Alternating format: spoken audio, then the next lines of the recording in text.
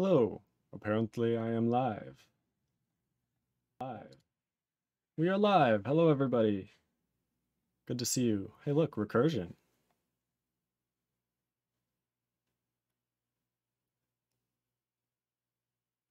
Cool, huh?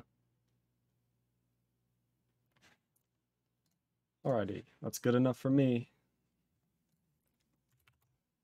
Ooh, forgot one thing. Let's make the Discord announcement so that we officially are live.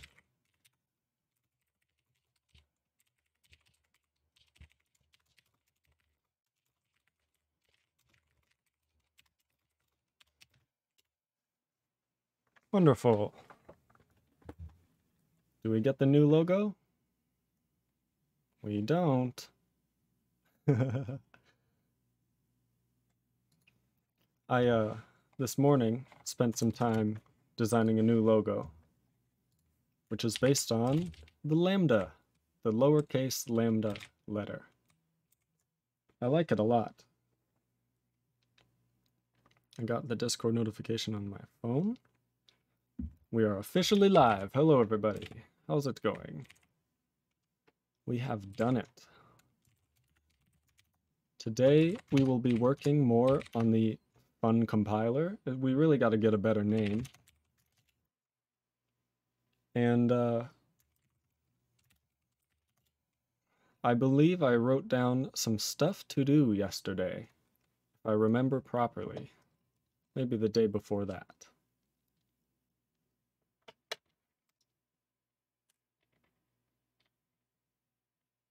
Wonderful. Had to load org mode there. Fix this urgently. I believe I wrote all this stuff. I just read through the code and was like, what am I doing? So I say we just read through the code to kind of follow this as well and see what we need to do. File contents. Does not check for null malloc return value. So malloc, ooh, it doesn't. So we're just going to assert that contents and say could not allocate buffer for file contents. That looks good to me.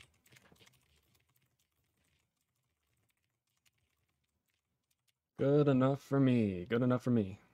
All right. Wonderful. We fixed that. What did I just do? Don't do that. There we go. I always hit the wrong one. To try and check those boxes. Tokens do not need to be linked lists. What did I do? Okay, tokens. It's true. And we don't need to create or free any tokens. Which means that we don't need a count here. We don't need to print tokens ever. We can just print singular tokens. Just like that. That's fine with me. All right. Does this compile? Let's write our compile command.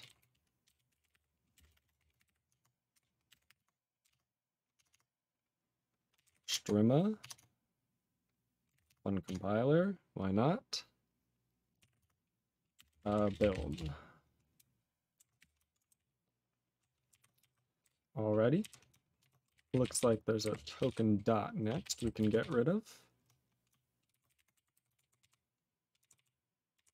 That should be it in the entire thing. Alrighty. Did not mean to Alt tab. Cool, it runs. So now we can alter this command and say, could you also please run the executable that's generated on example? Perfect. We now generate our compiler using CMake, an executable. We compile our C source code into an executable called func. And then we pass a path to the example file, which if we take a look at that,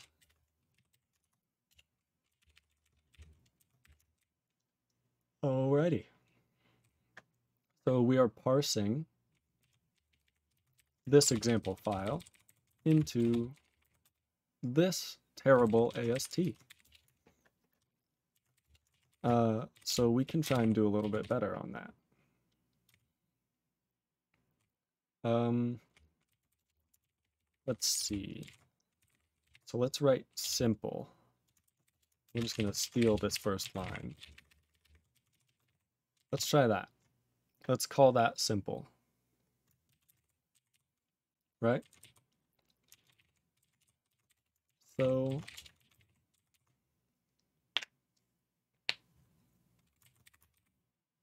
and then we can alter this. That is much simpler. Wonderful. So now we need some way to have an operator recognized, I believe. Yes, so kind of comes down to here.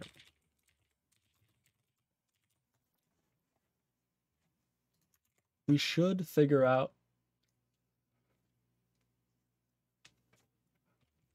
Okay, there's also a to-do here. Check for unary operators. So we have to check for unary prefix operators that at the parsing level, because if, for example, we dereference a pointer, I don't know if this is the syntax we'll use, but if we dereference a pointer, we're going to parse this first, which means that we will need, yeah, we'll need to do that. Okay. Sorry, I'm very tired today, but we will get going. I'm sure I had more in the list to do. We did that. Zero out given token pointer using memset when lexing. Yeah, that's... I don't think we need to do that. I think I may have just been off my rocker. I probably wrote that and then wrote get rid of the thing, because if we take a look, there's not actually... So if token is a valid pointer, we set its beginning and we set its end, so there's no real need to memset it to 0. I think that's fine. We do have some errors here though. Look at this, result. Is that in here? So I think that's wrong.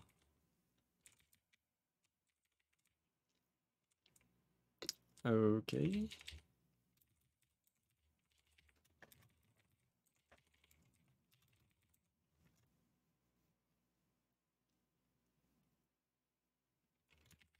Okay, so we get rid of working node completely. Let's just do that and see what happens. Apparently we don't need it. This we can just use result, right? We don't need the token of the integer, we need the node. Left-hand side integer, sure, why not?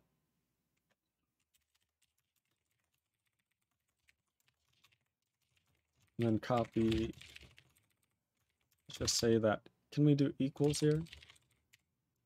I don't see why we can't do that. Sure. It's VMe. Ahoy! First time chat. So good to see you. How's it going, VMe? How are you on this, during this stream? I don't know, is it afternoon for you? Morning? Personally, I just woke up. I would consider it morning. But I did wake up from a nap. Writing C compiler in C? Nearly. I just, I woke up one morning and wanted to write a compiler. We take a look at the README. I don't really have a plan. I just want to make a compiler. It sounds fun. So we're going to write it in C with no dependencies. But it's actually going to compile a language that looks something like this, which we just came up with on stream, I think 2 days ago. And it is a lot like C, but it's also kind of inspired by like Common Lisp's type system with the colons. There's a lot of stuff. Looks Go-like. Yeah, sorta. And the plan is to have every file be like a top-level script. So you can call foo here, and it'll get evaluated.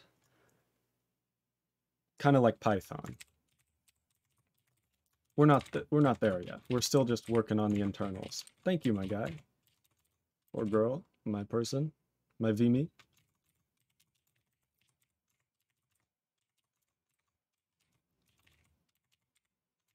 All right.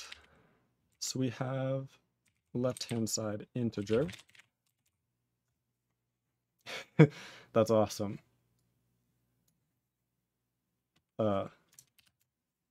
Here is the emote Vimy just put in chat. It's pretty wonderful.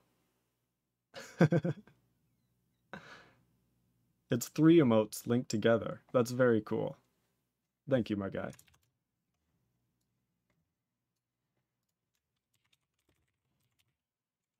That was awesome. Heyo, knocked something over on my desk. Hopefully that wasn't too loud for you. So look ahead for binary offset, include integers. Also, did we do everything in our little to-do?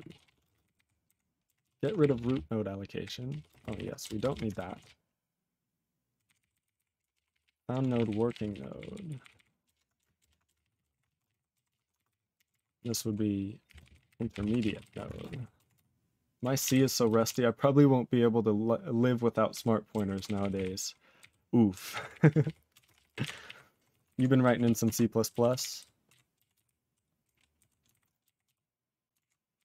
Or just Rust with boxes and stuff?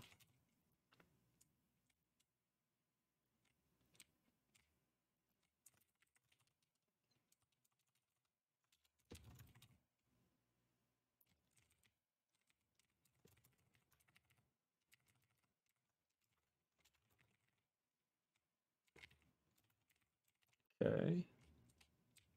C++, nice. I like C++ a lot. Although I think I have a flawed view because the C++ I wrote in mainly was for my OS, and that's in a very bare bones C++ with no standard library. So there's not even like smart pointers. I'd have to write that myself still. But it is nice to have like object-oriented programming, being able to put members within structures. You can still do object-oriented programming in C, like with these environments and stuff, but you just have to write the API yourself. I don't know, Rust is cool, but I went with Go because of concurrency, and I CBA to learn Rust just for fun. Nice. I don't like Rust at all. I don't feel like I can write software efficiently in it, but I like being low level down to the hardware, being able to know what's going on the computer itself, what the CPU registers are doing. Rust is not like that. It's very much an abstraction on top of that. Hence unsafe blocks. Because when I write Rust, I just end up writing C code. I'm like, this doesn't work. Assembly guy. Yeah, I'm an assembly guy. I wrote a lot of assembly. I wrote a man of culture. Thank you.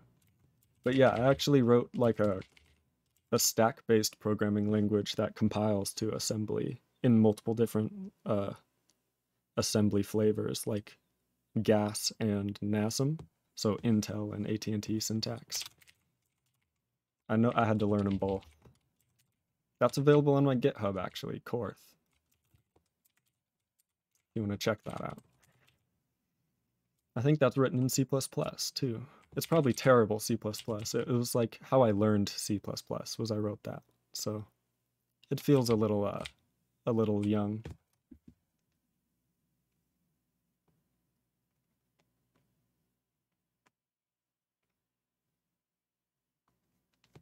All right. So I think we need to change up parse expression is what it's looking like.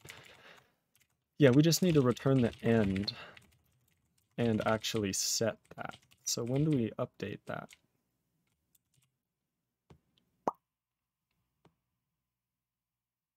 Ooh, first time chat from Lord Mate, Lord MZTE. Hey there, how's it going? Vimi says, ooh, I'ma follow ya. I'd really appreciate that, Vimi. Thank you so much, guys. If you would also prefer, there's a Discord down below where I actually make announcements every time I go live. I can show you that. So every time I go live, I make an announcement here, and you can get notifications like all these other people whenever I go live. It's great. There's also a YouTube where I upload all my VODs if you want to subscribe there.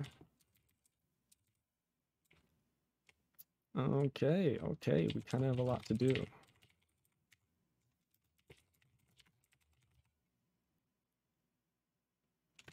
But that's Lex. I need to change parse expression.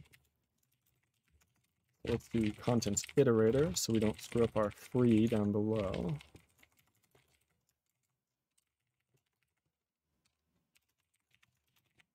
It's surely not Vim or NeoVim. Are you an Emacs user? Great job, Vimi. I'm suspecting by your name you're a Vim guy.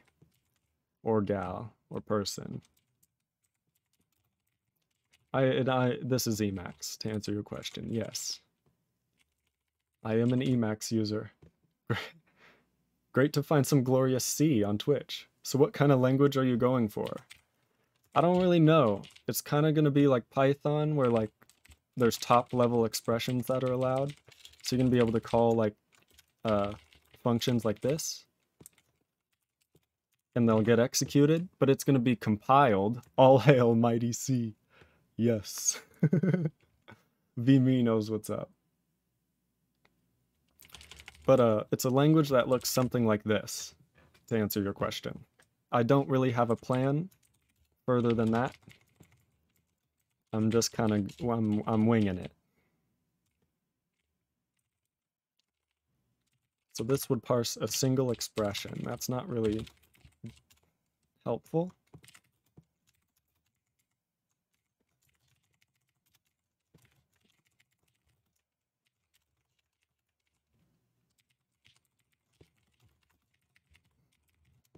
Yes. I believe like that. So now expression will contain our parsed expression. And we'll just do that until, okay, we should probably do this.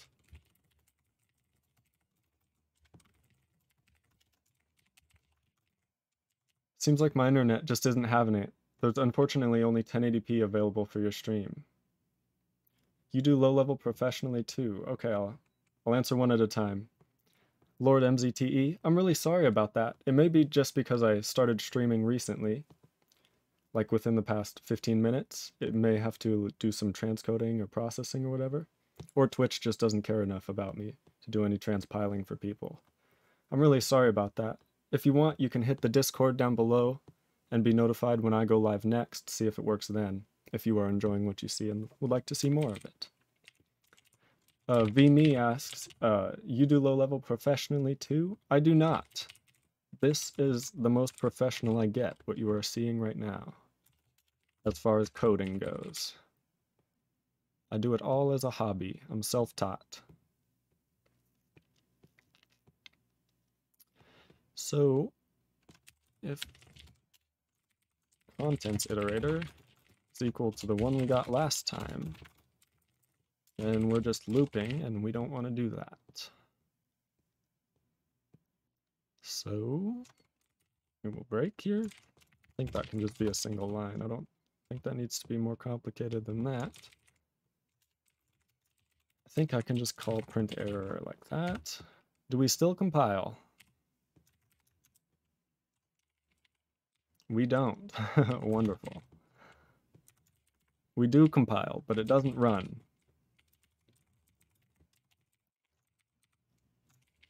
So we're, oh, I know why. So parse expression is never actually setting this end pointer. So it's kind of confusing. When do we set this end pointer? Let's see if I mentioned it in my read through yesterday. Nope. So we effectively did that. Okay, we can get rid of integer t. That's a good idea. Because we have to use specific things anyway. Feel the levels of abstraction. Compiling compiler with a compiler. Oh! Yeah, we could eventually be self-hosted. Because I eventually want to do C interop. Because I know how to do that in assembly. So we could at least compile into assembly and have C interop. Which means that we could call the C library, which means we could have built-ins into the language for like opening files and stuff like that, which would be fun. Just link with the C library. We'll get there. We'll get there with time. We may never get there, because this is just for fun, but we'll try and get there with time. Man, we are really at the starting of our parsing. This is not a mature parser at all. We gotta start splitting this up into multiple files for some organization. Making sense.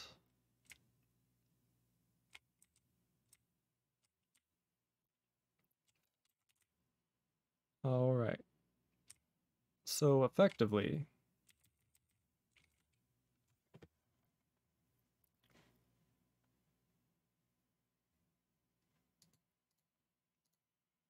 also, we gotta, I just realized there's so much to do in this code. I just wrote it.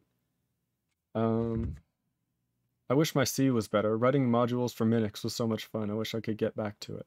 Have you heard of Zig? I have heard of Zig. That's the language by Andrew Kelly, right? He made it in like 2015.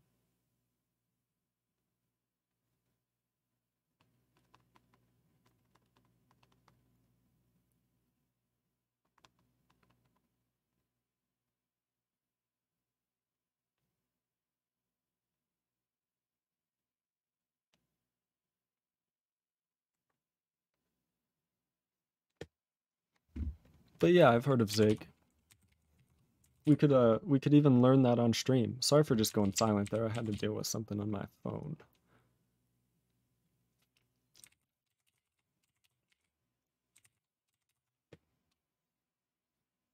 All right, so that's what I was going to write to do. We have to check that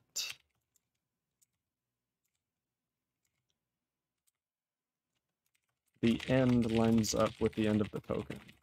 I think we can just do that. We're going to have to do a stack allocation. So we're going to have end, which is going to equal, I guess, null at the beginning. It doesn't really matter. We can put the address of end, and we can say if end does not equal token end, we have to return 0.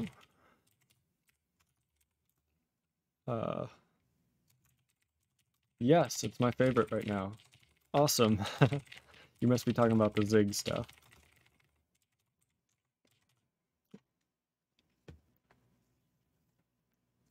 That's awesome. If you are liking what you see, we could always hit a follow. That way you get notified next time I go live, or go to the Discord down below. I make announcements every time I go live on there. And you can talk to the other people, make friends. And me, you can message me. If you like C, you'll really love it. Yeah, that's what I heard about Zig. It's supposed to be like C, but better. Because he wrote a C compiler, then said, I think I can make it. I think I can change a few things from the C standard and make it cool. But yeah, that's definitely something to check out. We should come up with an idea, something to write in Zig, a program. And then we'll learn Zig together on stream.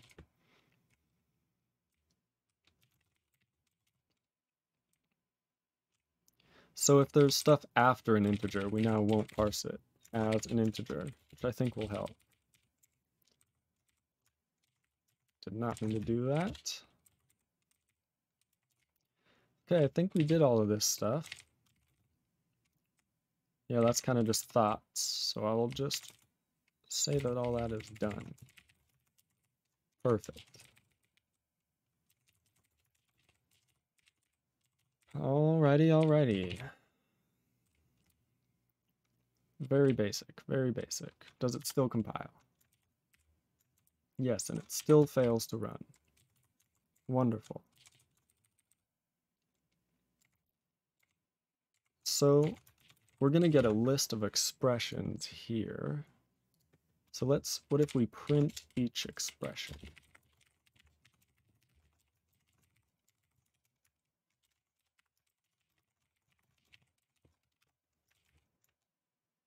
We get no output. That's a very interesting one. Hey, VMe and Lord MZTE, both of you followed at the same time. I got the 2 notifications at once. That's incredible. Thank you so much. I really appreciate the follows from both of you. VMe and Lord MZTE. Lenser OS looks interesting. I feel like it can be wrapped into Docker using QEMU Docker image as base. I mean, yeah, it runs within QEMU entirely. So if you can configure QEMU on the command line through Docker, then absolutely, it's doable.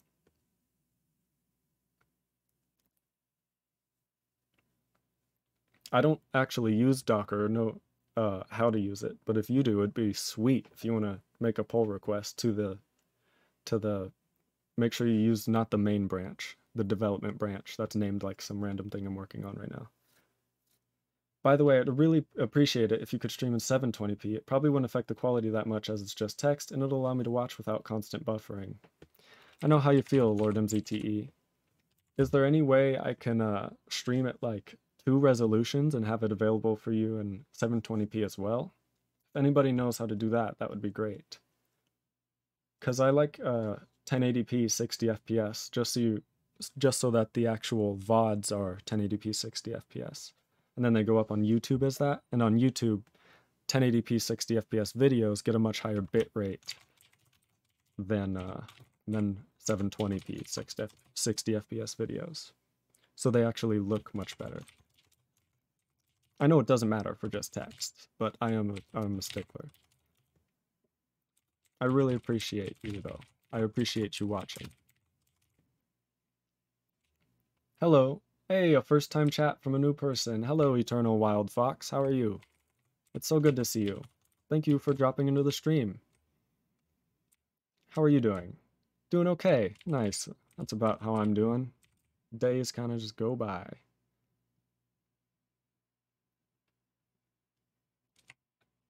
What about you? Yeah, about the same. I'm okay. I had a morning. I designed the logo for this channel this morning, so hopefully that's not too bad.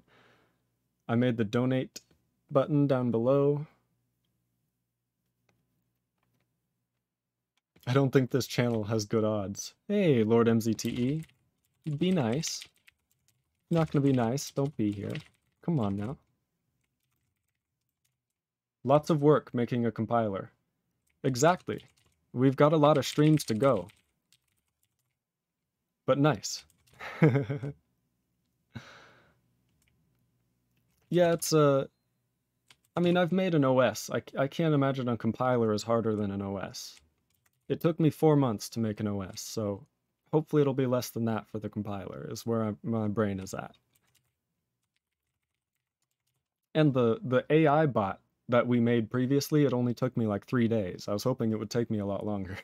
It didn't. I breezed through that one, so we're going for a bit of a harder one. I don't think so, unfortunately. Okay.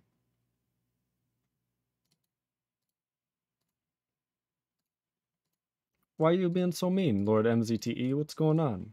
It seems like your messages aren't trying to uplift and be positive. Why should I allow them in my channel? Is everything going okay with you?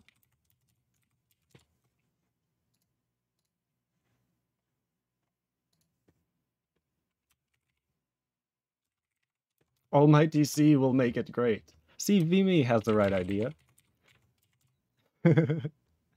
Eternal Wild Fox. Mine first assembler. Compiler will be based on chip 8, virtual CPU. Not sure yet in which programming language. That's awesome. So you're going to create an assembler, it sounds like, as well as a compiler? That's a lot of work. You got to learn the machine code. But if you're using only a chip 8, sounds like an 8-bit CPU.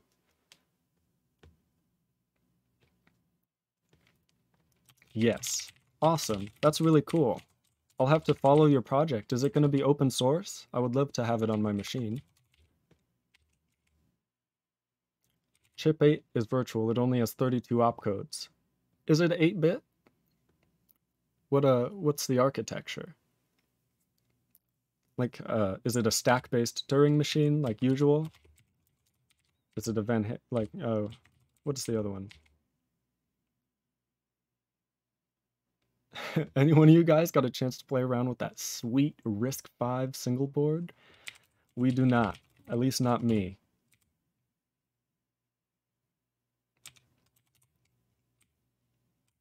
Oh man. Okay, I gotta stop just reading chat and actually do work. Sorry, guys.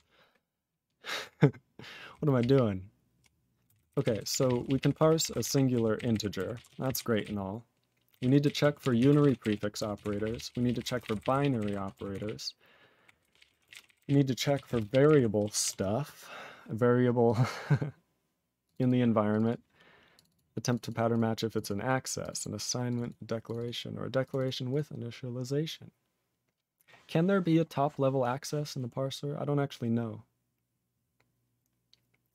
I have to go check in the specs. That's all good. Wow, so once you got the compiler running, you've achieved Terry Davis levels of greatness. My God, don't compare me to a god like Terry Davis. He's amazing. But the chip 8 also needs an emulator, so it is a nice project. Nice. So you kind of found a virtual machine that has no code that can run on it, really. So you're going to write in a compiler and an assembler. That's really cool. I'm excited. Be sure to, you can link your GitHub or whatever you use, Codeberg, GitLab, GitHub, Bitbucket. If you use any of those, you can link to yours and I'll follow you. Because I'm interested in that project if it is open source.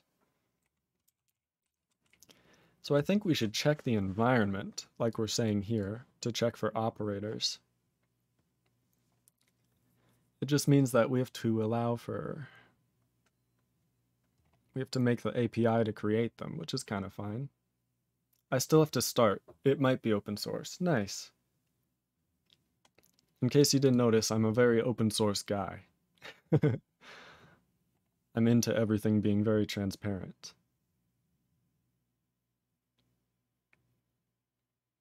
Am I the only weirdo who goes self-hosted repositories? Absolutely not. If I could, honestly, like if I had regular income, I would buy a Raspberry Pi and I'd run like an instance of Codeberg on my local Linux machine effectively. And then I would add multiple remotes. Because like my text editor is on GitHub and Codeberg. I always like to do multiple stuff for what's important. The OS is as well.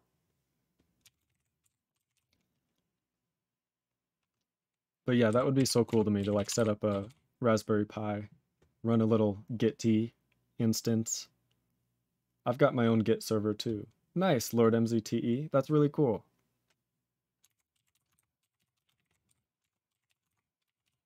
But question, which CPU are you going to target for the compiler? x86-64. And we're gonna, for C interop, we're gonna support Windows and Linux. But we're gonna go to x86-64 at first. We can always port it to something else. Okay, let's see. I am not making progress. It is fine. Progress is not the definition of happiness, right? We can be happy without making progress, even if we just stare at the code all day. At least we understand more. So we're effectively probably going to need an operator node type.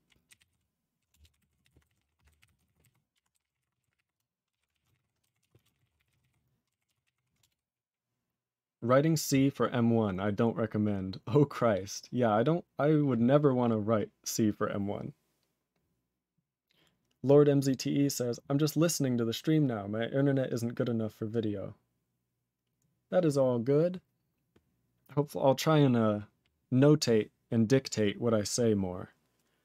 That way the people who are audio only or video only have a little bit of an easier time. I'll do my best. Is that what you do, Vme? Do you code professionally at all? It sounds like you're in the industry based on your knowledge and what you talk about. We're gonna need some operator type, are we not? So a node, yeah, I'm just gonna draw this. So I'm just gonna draw it here, I guess. Oh, hey, I kind of already drew it, but not a good one. So let's say we have a integer equals 0. Let's do 420 because we like to blaze it. Although M1 and M2 are beasts, unfortunately not a lot of projects adapt their stuff for ARM. I do DevOps professionally nowadays. Nice. That's really cool. Yeah, I think if a new platform is more efficient, but it requires code written in a different way, I don't think it's really that useful. The idea, like Linux has the idea with like never break user space. I think that's a little too far. I think you can break user space in some ways over time, but I think Linux has it great that even code you wrote 20 years ago can still run. Like that's so valuable both for businesses and for personal use. Like if you wrote a compiler when you were 20 and now you're 40 years old and want to show somebody, you can still do it on Linux. It works.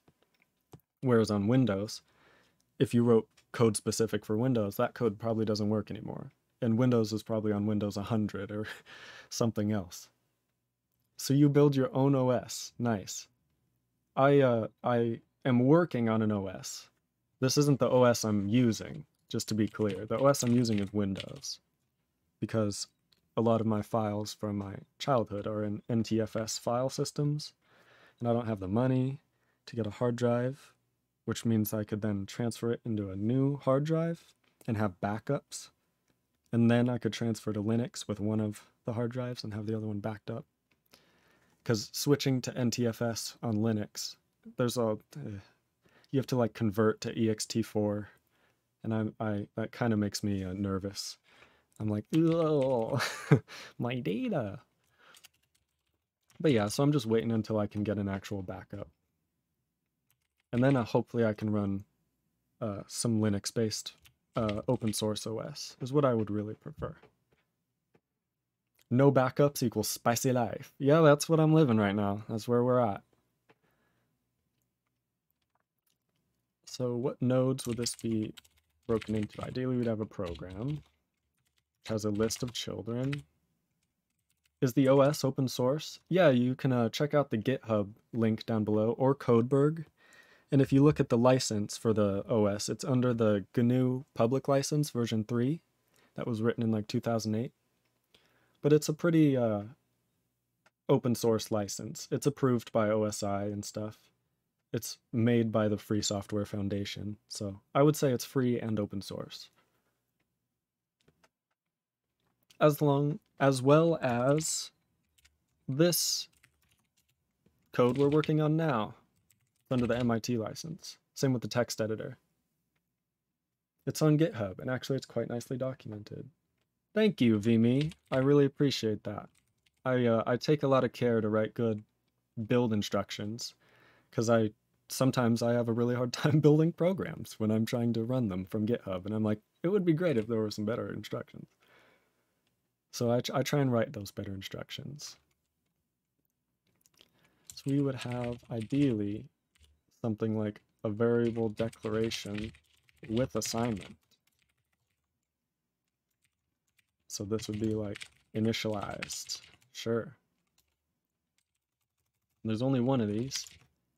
And then its children are going to be a regular variable declaration, I presume. Because I also have books on how to program an OS. Never started with, so. That's awesome. Feel free to take a look at LensorOS and see how it's put together, if that helps you at all. It's not structured well. I wouldn't say it's like a tutorial. I just got it working. And there's a lot of bugs, I guarantee you. But it's fun to work that low level with the hardware. We have 5 people watching at once, according to my little Twitch number. That's so much fun. Thank you, everybody, so much for tuning in. We're just building our silly compiler. We're not even coding. I'm just trying to figure out what our AST will look like. Thank you so much, everybody. Be sure to hit that follow if you want to be notified when I go live. And also there's a Discord down below, which we actually make an announcement every time we go live, so you can get a notification wherever you are. Because Twitch isn't always that, I don't know what to say, specific or that consistent. That's the one. All right, now I got some chats to catch up on. This would be an integer with a value of 420.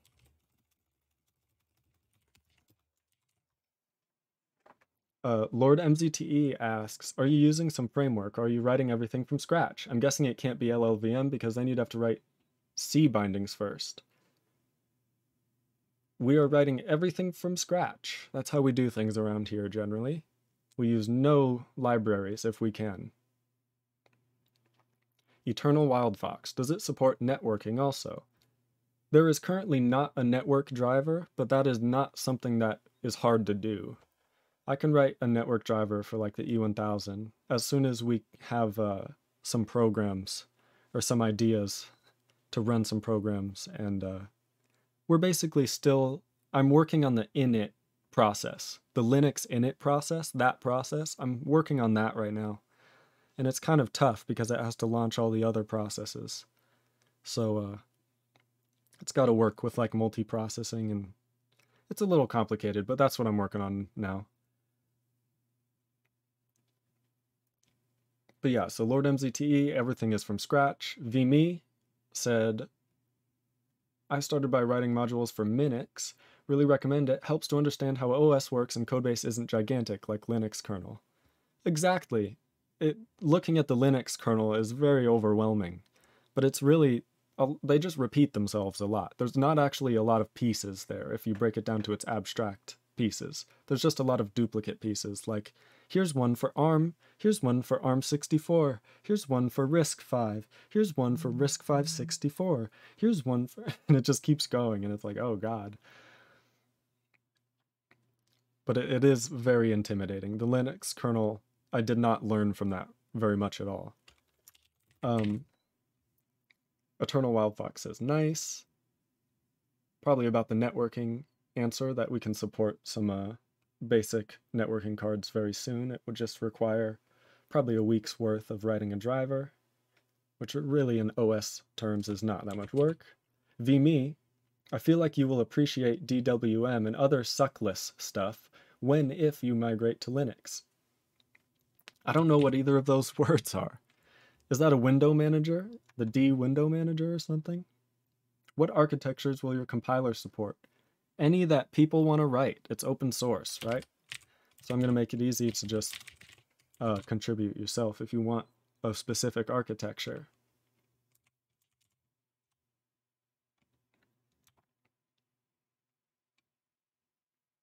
So this variable declaration is going to have like a symbol type or something, which is going to be A. And then it's going to have another child, which would refer to its type. Do we want to do type then symbol? That might be the way to go. Yeah, let's try that. I know that's not how they appear in the source code, but I think in the AST that would be better. DWM is a tiling window manager that is configured in C. You just recompile the thing with your config. Oh, that's very cool. So you get to compile your own window manager. And it's tiling. I'm definitely into tiling window managers. I wish Windows had better support.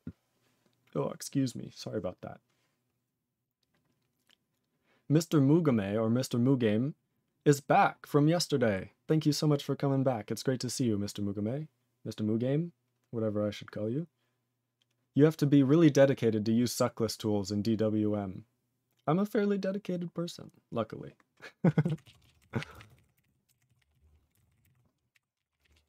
Okay, so I think we can see how this AST should be formed. We just don't actually have any of the forms for it, so let's just start.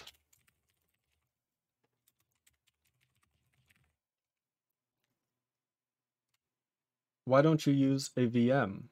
Because they're slow. I do use VMs to test my programs in Linux, to make sure they're cross-platform. VMe says, Dynamic Window Manager in Suckless is basically a dev team that writes it, along with other software. Really bare bones, under 2,000 lines of C code per program. Nice. I always like minimalist stuff. As long as they're not like linking to 10,000 libraries. Minimalist but linking to 10,000 libraries is like, I call that the JavaScript approach.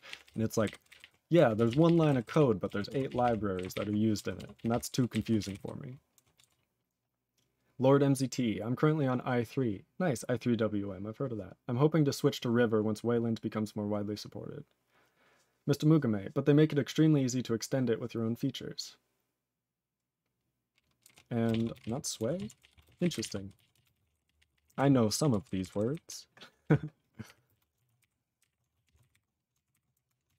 think we can just write declaration. I don't think we need variable declaration. I don't think anything else will be declared. Well, I guess if we have constants eventually.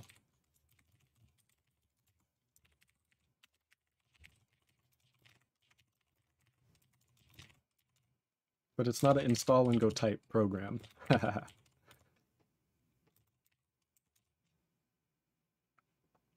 wondering if I should document the node types kind of in line here. Like, should I do something like this for each node type? We'll have to think about it. To do.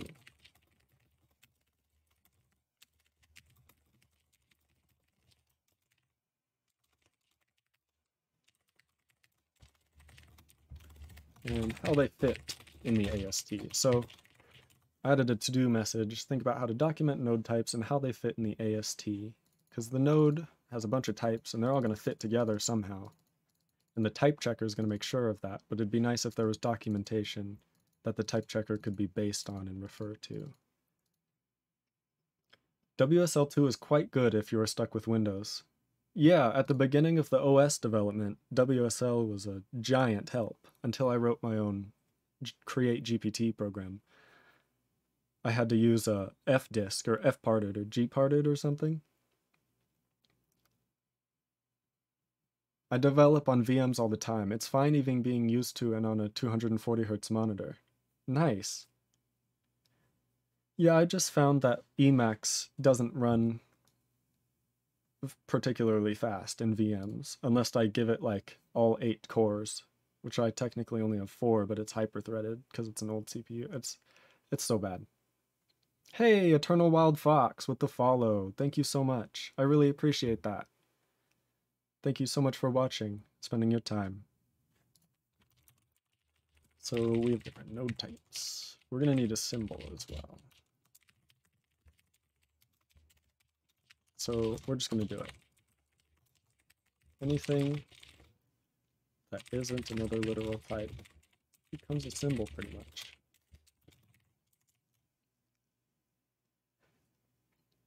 There should be no CPU overhead in a VM. There should be no violence in the world. I agree with you. Lord MZTE. Yeah, and once I make the switch, I'll likely not be going for Sway. I really like how River is looking. It's written in Zig, hee. I see what you were going for. From VMe with the Pepe. Trashed base. All right, anything that isn't another literal type becomes a symbol. I think that's correct. Just an integer. Here's an interesting thing. We're going to have unary operator types in the AST, and negative numbers, should they be parsed as an integer with a negative value? Or should we parse them as a unary operator minus with an integer value of 420? There's kind of multiple ways to do this. Just an integer. Good enough for me. I'm using left window manager because it's insanely easy to set up. That definitely helps. Easy to set up window managers are much better than hard to set up window managers. We'll say that. Eternal Wild Fox. I also started a fun project reading the WebSocket protocol 2 days ago, and now I have a Discord WebSocket gateway bot. Nice. Written in PHP with non-blocking sockets. Nice. It's crazy how people just write off PHP as like an unused old language. It's like, it's actually really great for concurrency and servers. Easier than Qtile and awesome? Sorry, never used it, so just asking. Nice. I like when people in chat talk to each other. I like everybody being nice. We're having a good day. So, PHP 8 is... PHP 5 was a disaster, though. I think everything made in the mid-2000s was a disaster, personally. I've tried Awesome before, and it's easier, not as configurable as Awesome, or DWM, but it has all the features I need. PHP 8 is pretty well. Yeah, it's where it's at. I'm gonna put in my earbuds here.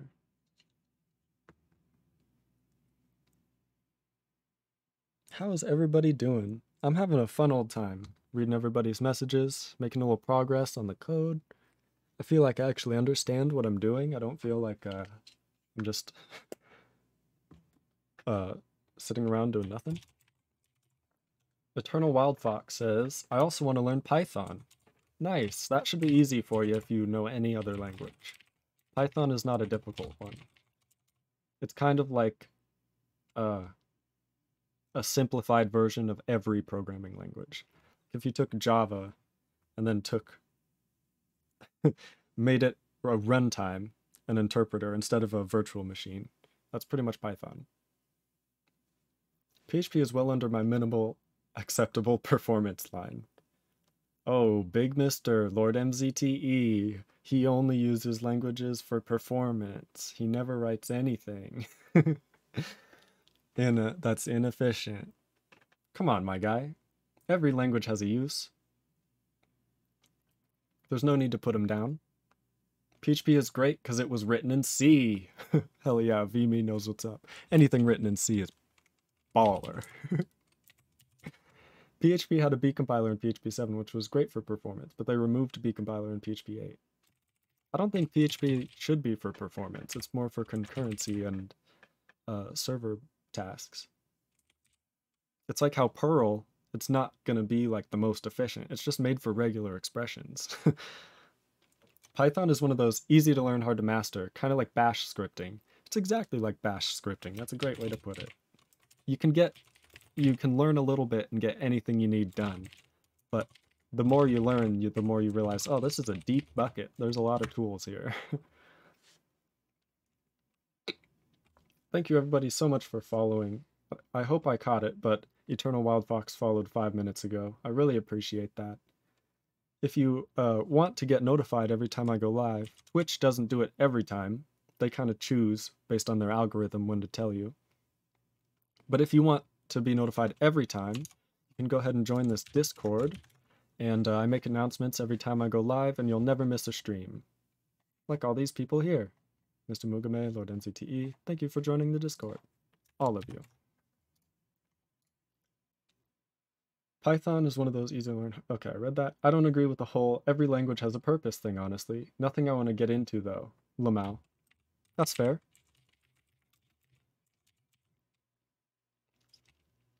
I would say PHP has a great rival. Go is really good at concurrency and has a lot in terms of backend libs frameworks. Kubernetes. You can just say Kubernetes. It has Kubernetes. Okay, we got to figure out how to start making this work. Because we are moving slow, moving slow. So we would like to parse anything that isn't an integer currently and say, hey, we should also ensure it's not to do. Check that it isn't a binary operator. We should encounter left side first. Oop, I'm getting low. Insert forward. Keep forward. Rather than counter it at top level. Sure. That will help me in the future. Brainfuck doesn't have a purpose. I would argue, Mr. Mugume, Brainfuck does have a purpose. Because I was interested in Brainfuck just because of its name. So it's kind of like a TV show that isn't actually good, but it draws a lot of people into the network to watch the other shows on the TV, on the same network. You can find a purpose for every language except for R, Kappa. Yeah, mathematicians don't deserve programming languages. Screw R. It does. Its purpose is being funny and challenging. Yeah, Lord MZTE knows about it. You can find a purpose for every language except for R, Kappa. I sure couldn't. Well, maybe you just need to expand your imagination a little bit, Lord MZTE. You can make anything and anything, I promise. People make things that look like people out of, like, dirt and rocks. You should compile the brainfuck, lol. Oh! Okay, that's going in the to-do. At Mr. Mugume had a great idea. Compile the brainfuck. This is just a perfect idea. I don't even know if it's possible. I don't even know if it's possible.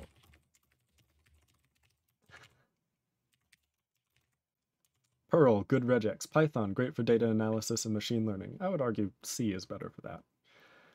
Kotlin, because Java is just messy and Android has to live. I wish it was easier to compile to Android. It's a whole thing to get the environment and the NDK and the... For many languages, I've got a situation where there's always a language that does the same thing better.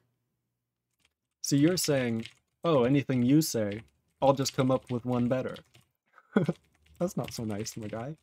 Come on. And what does better mean? Because better is subjective. So if you're saying there's only one language that is better to you, I would agree. There's probably not a use for every language to you, but there is a use for every language for somebody. I'm not saying I'm going to use every language in every project, right? Just saying that there is a use for them. Unless you think like you can write things that people write in JavaScript for websites. If you want to write that in some other language, well, you can, because you can, there's now WebAssembly. You can compile the WebAssembly, and there's all sorts of things that do that. And you can even like take executables and turn them into WebAssembly. It's awesome. You can do machine learning in FASM. It will be fast as sin, but should you really waste your life on that, Kappa? No, but you could do it machine learning in something like C. C is pretty good for machine learning, my guy. If you want to check out my YouTube channel or the VODs on the Twitch, they're probably still up. It was recent enough. We wrote an entire AI bot that generates suicidal text from scratch. And we wrote it in C, which is machine learning, because we trained it on a data set that we collected in Pascal on stream. That was a lot of fun doing that. I recommend checking those VODs out. I also recommend going to the Discord down below. How do you like that segue? You can get notified every time I go live. Woo! Okay, so we need to parse something, do this. We can do that eventually. For now, we're just going to look for a declaration. So we're going to say, okay, node symbol equals, isn't that the current node? So result, right? But we haven't parsed anything into it. So we need to say create it. Ew. Let's just say I write my scripts in Zig. You now probably have a decent idea of what sort of person I am. A person that likes Zig? I don't know what you mean. You can script in anything. Bash is like just direct to the shell. I wrote a script to gather training data from the PushShift API in Pascal. If you want to be the one-up guy. There's always things you can, there's programming languages you can write things in. I'd say just choosing the best one is more important than choosing one for some reason that isn't important. Whatever gets you out there in coding, really.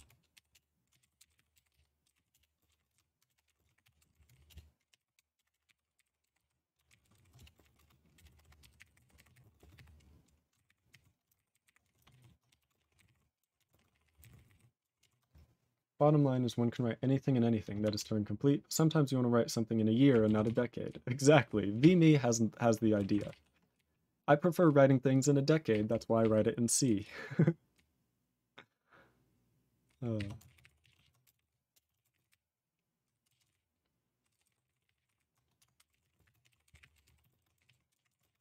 think that's fine.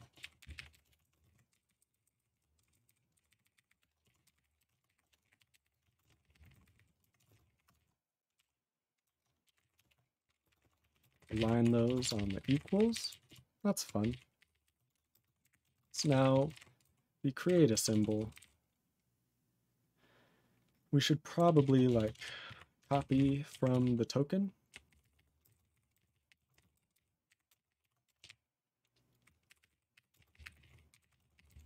Yeah, let's just see. Okay, yep, still not working. That's wonderful. Oh, we're still not setting end. I'm on a real distraction today. So every time we parse something, we need to also capture the end. Which if we parse an integer, we can just go to the end of the token. So parsing an integer, end equals the end of the token. Errare humanum est perseverare autem diabolicum. Ooh. That's probably some Latin that I should know. Always skipped Latin class. You and me both, Lord MZTE, you and me both.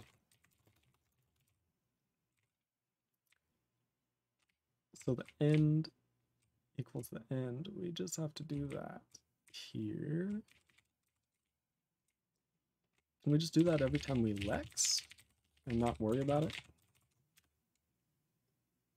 We cannot.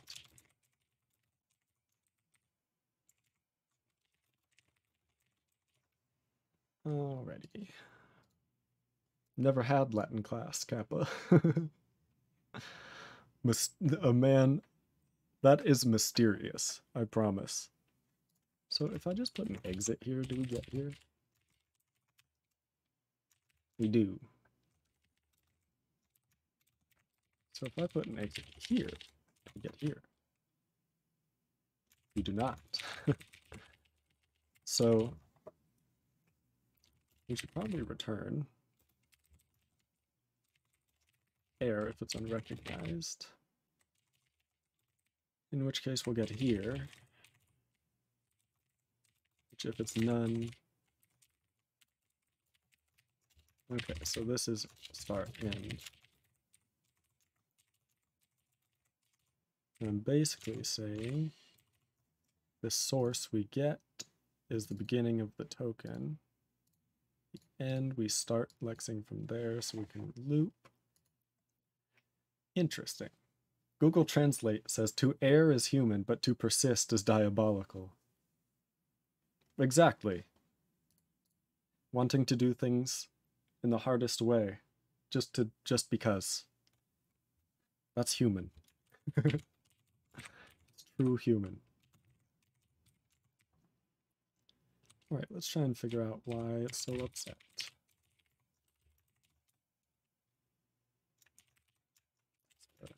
Valiant attempt.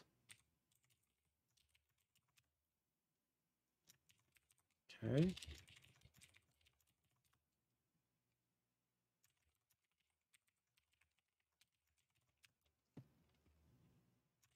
I wish debugging on Windows didn't require Visual Studio so much.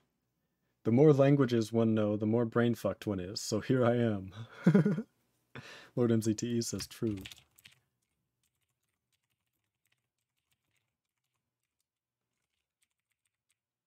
Alright. So we have parsed an expression. Whenever I learn a new language, I realize how bad the previous one actually is. I don't. I just figure out how to do the same things, honestly. Like, how do you do a for loop? How do you do a while loop? How do you do a conditional branch? How do you do variable access? How do you do function calls? And then it's like, okay, I got all my tools now. My toolbox is full, I can code.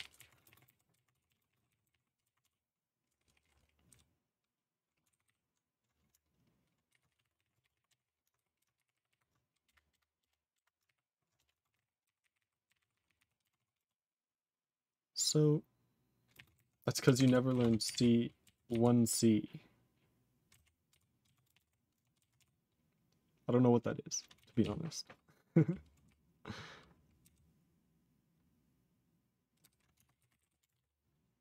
So, we should be able to loop over these tokens till we get an error. Token length is 0 break. Ah, we probably have to wait till after that. Nope. Okay. Well, you know, like when I learned Zig, I realized how inefficient Rust is because it pretends allocations don't exist, which C honestly isn't that much better at. What you said just makes no sense. I think you're saying it's easier in Zig to understand what memory allocation model you're using for your objects.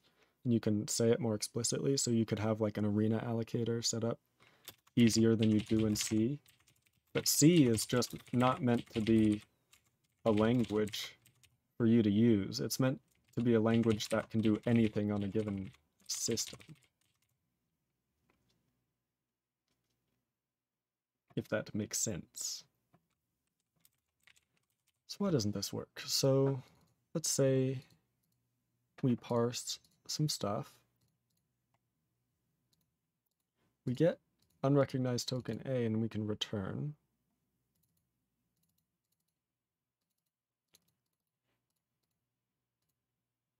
C is meant for gods. Lamau. Zig needs an allocator object to allocate things. Zig will never do any allocations behind your back. C and Rust both do that. No, they don't? What?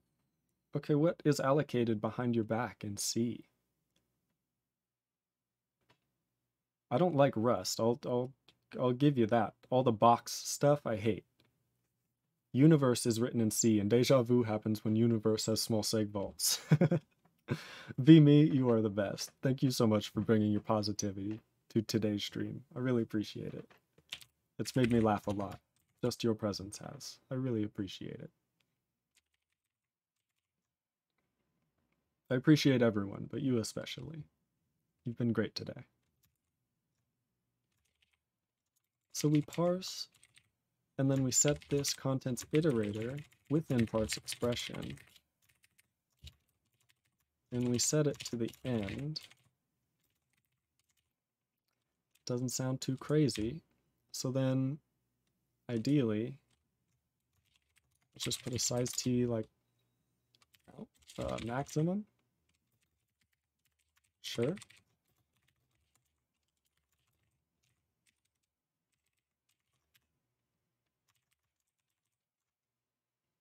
So did we hit maximum? So I should probably do something like this. Just to protect against infinite loops. So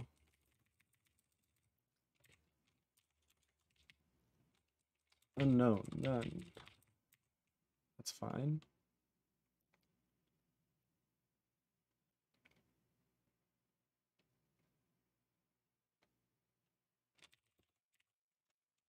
Alrighty, so it runs now, but is it getting to the end?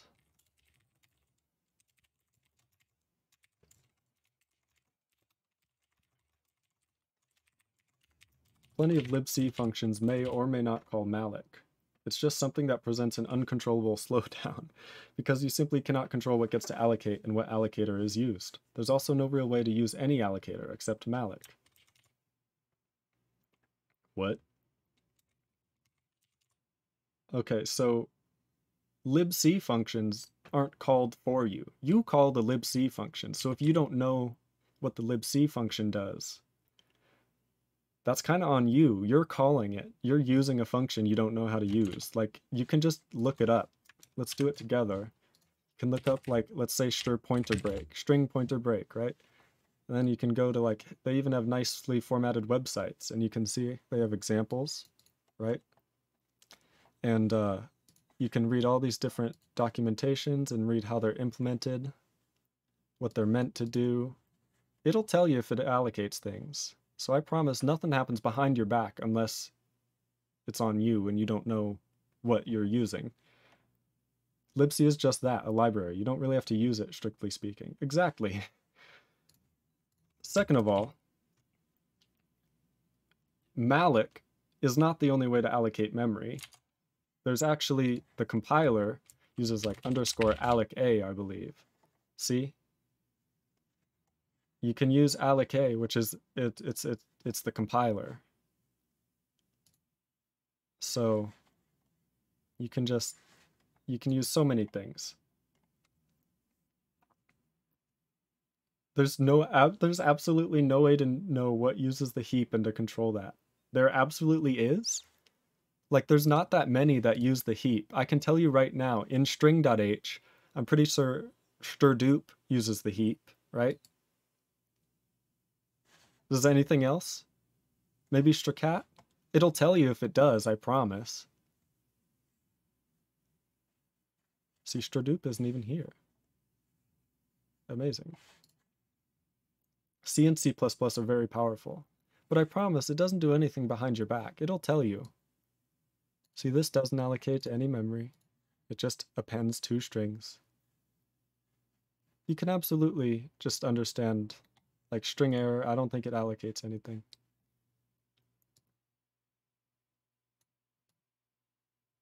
Yeah. Says it returns a pointer to a statically allocated string, so it doesn't allocate anything. strtalk?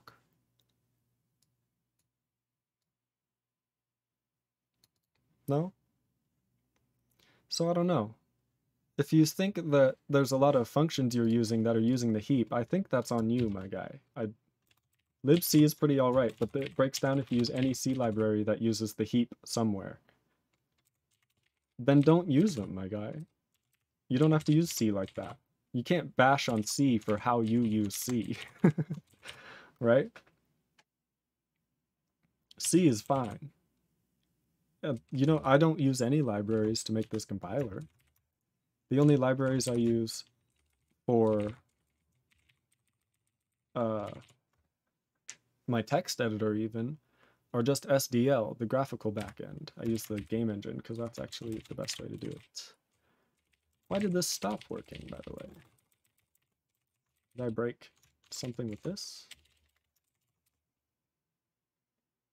No, I'm just an idiot. It's usually how it goes. Just use Go. Exactly.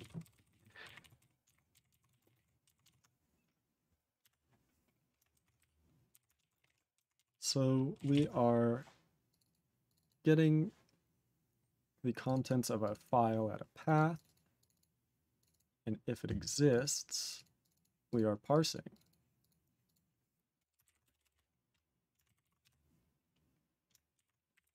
Okay. How many can we do? Can we do 3? No, so there's an error probably deeper down.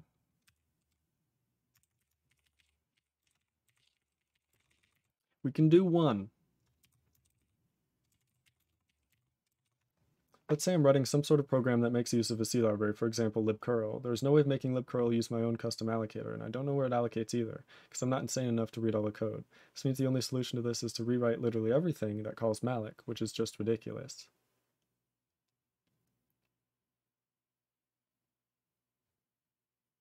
Why?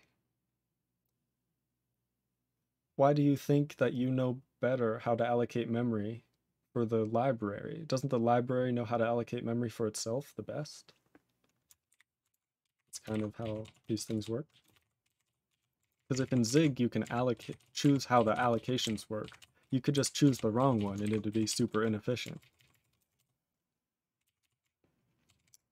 So there's like, it's kind of a catch-22. You have to know exactly like what you're saying. You'd have to read all the code of the library and understand which allocator to use and which one would be the most efficient.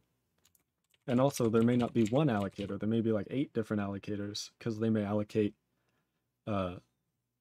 things in like different objects with different lifetimes, right?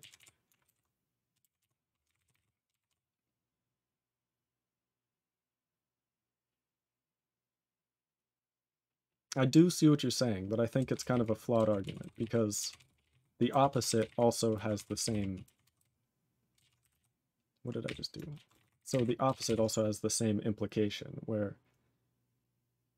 to use your own custom allocator, you have to understand exactly what the library does and where it allocates.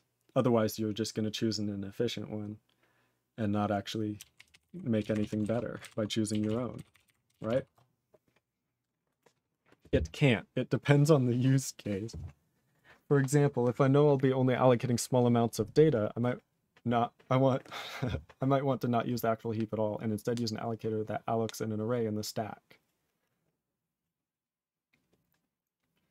You can do that in C, because every time you get an allocated object from your library, like let's say your libcurl fancy function, right? You can call it and it returns some object, a pointer to it, because it's heap allocated is what you're complaining about. Then you can just free it after storing it in your thing, in your custom allocated data structure, okay? Or whatever. You see how that could work? And you could write everywhere it allocates memory and you return a pointer, you go, oh, okay, we'll store this in my data structure, my custom one. You can do the same thing in C. It's really not different, right? It's kind of what higher level programming is all about. I might not want to do all what libcurl does, so I rely on people who wrote it. I am sure they are smart enough to do it, as it should be done, and I know for a fact they know how to do it better than I, or 99% of programmers would do it.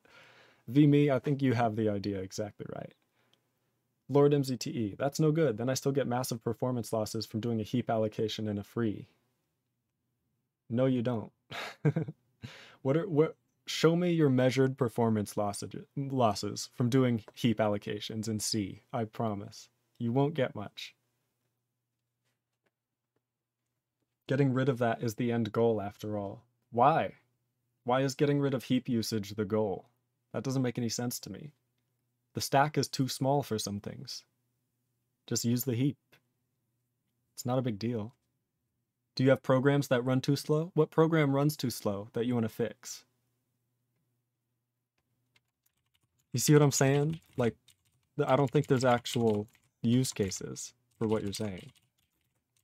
Malloc and free are actually very slow. One of the major slowdowns in C. Sure. I think if maybe you're writing the wrong, you're allocating memory the wrong way. Like, we allocate each node itself. Like, you can make a linked list with a million different objects and heap allocate each one, and you can do that in like a 200 milliseconds. What is too slow about malloc and free? How are they very slow for you? How have you used them and the performance has been too slow? Because I think we could call malloc a million times and free a million times, and I don't think it would even like really matter. Honestly, heap usage is avoidable in some cases, and it's a sensible optimization to move some things to the stack. I disagree. I think it's a sensible optimization to move things to registers from the stack. I don't think it makes sense to move stuff from the heap to the stack. Stack is too small for some things. Exactly, VMe, you got it? 2, sometimes you can't predict the heap size that you would need, because those damn users tend to input stuffs. VMe, you have it. You use the malloc and free. How do you know? There's no way to know some things in programming. It's a future-based thing. So having the heap allows you to have a program that allocates a specific amount of memory, but can also dynamically allocate memory for when it needs it. I don't know. I think the argument that malloc and free are inherently bad is kind of flawed. Like, you can write your own malloc and free. It's not that hard. So if you're complaining about that, just write your own. And if you don't want to write your own because it's too complicated, then why do you want to think about which allocator to use in Zig and choose which one? I'm not saying that's a bad feature. I'm just saying that arguing it's better than malloc and free is kind of weird. And saying it's more efficient is probably a little odd. So I don't think it's malloc and free are inefficient by any means. I'm sure if you compare it to the stack, it's inefficient, but you can't do things on the stack that you use the heap for. And if you're using the heap for things you do on the stack, I think that's a problem on you as the programmer. Like, why would you just allocate things on the heap for no reason? You know what I mean? I don't know. I just don't see your argument at all. I'm a little, remember that really old meme with like that old lady with just W-A-T? I kind of look like that right now.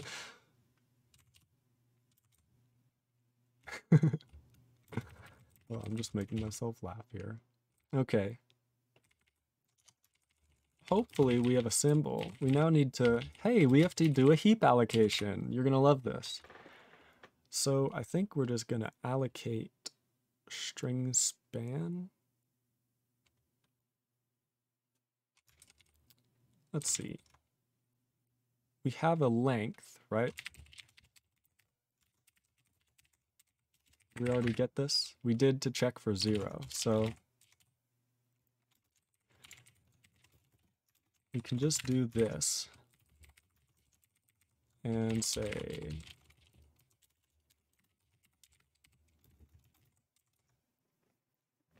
of course, you also wouldn't want to move everything to the stack, but some things might make sense. A more practical example would be something like a parser. If I want to parse some data, which is, for example, JSON, I'll check the length of the data first, and then I'll call malloc once to get an array of the size of the raw input data, and I'll pass parser and allocate it allocates in this array, because it's guaranteed that it'll be big enough. This would provide a performance increase since I'm only using the heap once instead of once per deserialized value. The list for use cases really goes on and on. That's what we're saying, my guy. I think we're agreeing now.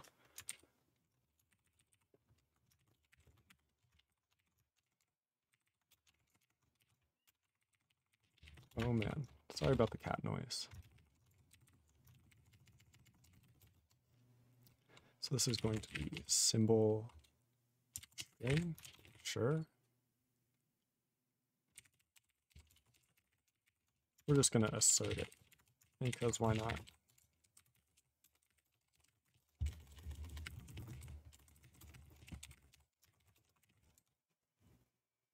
Program and CCCC, program and CCC pointers, assembly, manage your memory, malloc and free. Is that a song?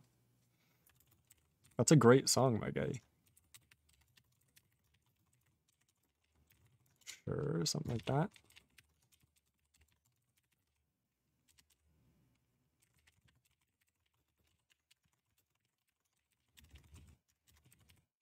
probably just memcopy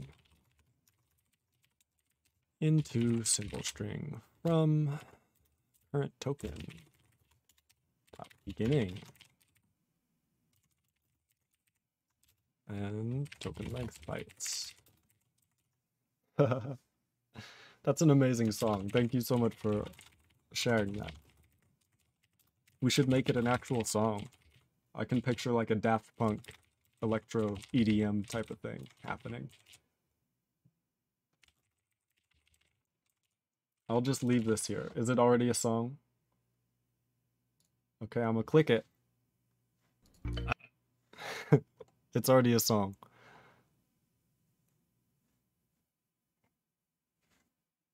Also heard libc's allocator is pretty slow in some cases compared to other heap allocators. I don't have any data on that though. You can write your own, so if you don't like libc's, just write your own, my guy. Or just, like you said, use it once, get a big array, and write your own allocator that allocates within that array. You can write whatever type of thing you want.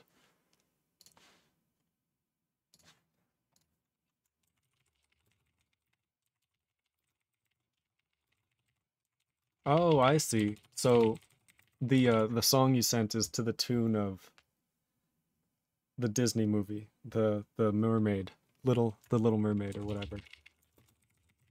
Program in C, pointers assembly, manage your memory, malloc free. It's pretty good. It's a good parody. I'm just trying to make sure. I don't think this is too bad. We now have a string in our AST, which means that when we free a node, we should say if root.type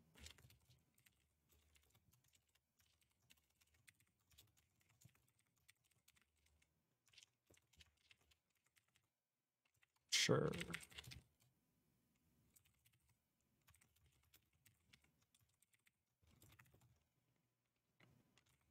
I don't need to do that.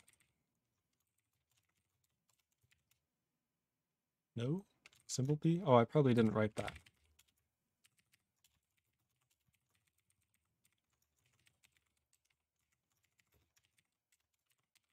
Node is like a B tree? Or do I miss the point now? You're exactly right. Node is a lot like a binary tree. If it helps you, we can take a look at some pictures I drew. Right? So let's say that like these aren't actual node types, but let's say we have an AST that needs to look like this. The problem is one node may have 3 children, so it can't be a binary tree, if you feel me. If you feel like libc allocator is inefficient, you can just redefine it. Go with the same API and compile libraries with your custom allocator. Exactly. Vimy has the idea. So yeah, Eternal Wild Fox. A node is kind of like a B tree, but it's more than a binary tree.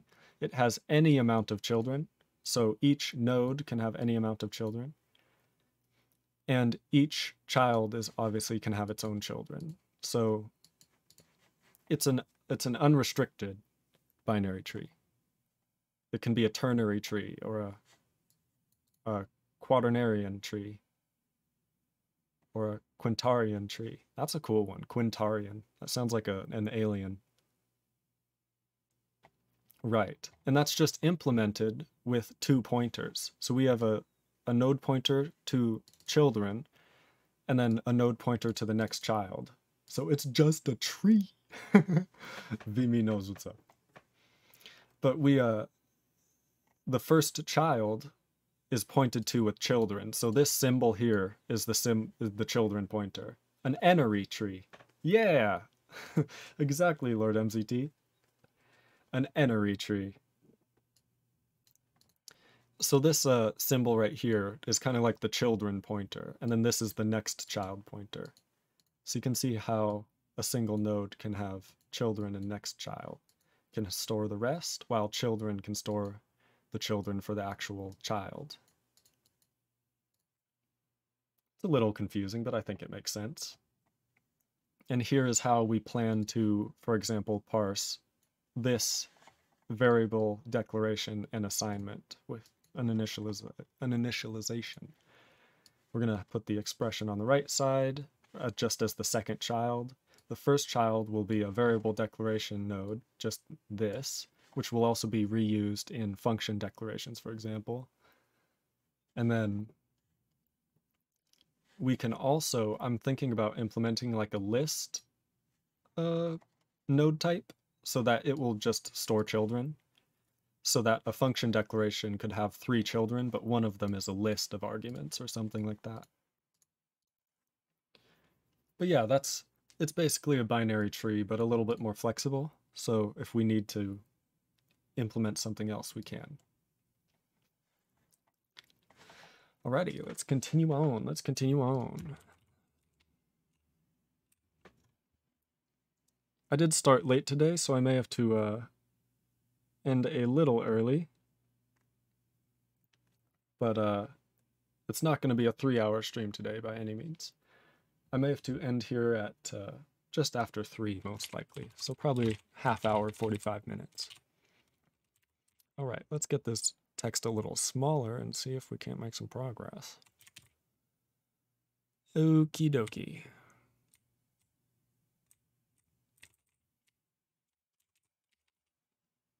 Could not allocate memory for a symbol. Symbol string is malloc. Yes, so that's right. That's right. Look at this.